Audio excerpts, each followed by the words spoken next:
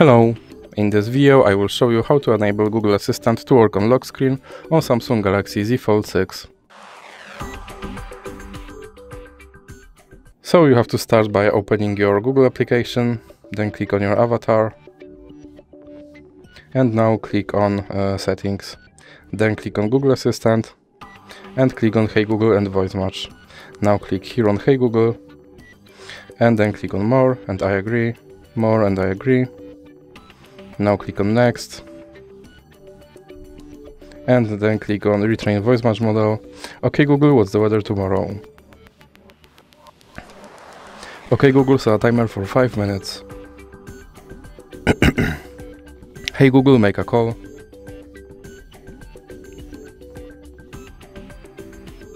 Hey Google, help me plan a dinner party.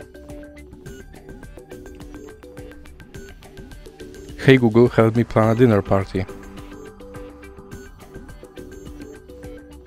Then click Next, and then click Back, and click on Lock Screen.